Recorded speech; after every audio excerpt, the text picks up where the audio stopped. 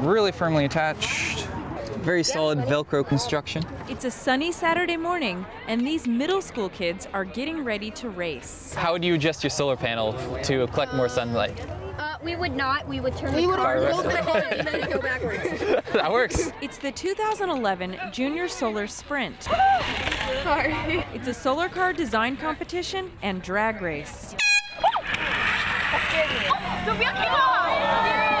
Our wheel came off! There's a lot of different aspects to building one of these cars. They've got to build a chassis, they've got to do the wheels and the gears and the solar collection, so there's a very, very broad range of things that need to be considered in order to make a competitive car. Is hitting the wood, so we need to file it more.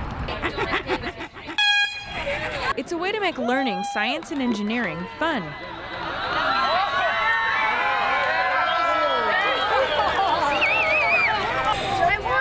Ask any teacher, and if you really want to get somebody to become an engineer, they really need to start looking at math and science courses in middle school.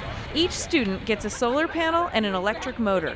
And that's all that they need to start their process. After that, it's their own designs. We used a straw, we used some tape. The competition was started by the National Renewable Energy Lab in the early 80s. It's open to any 6th, 7th, or 8th grader.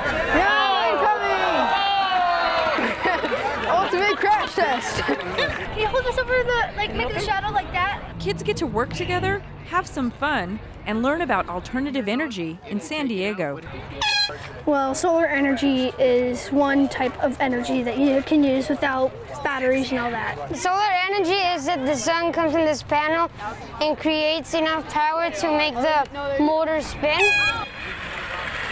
And so the gears spin, so the wheels spin, so the car goes forward.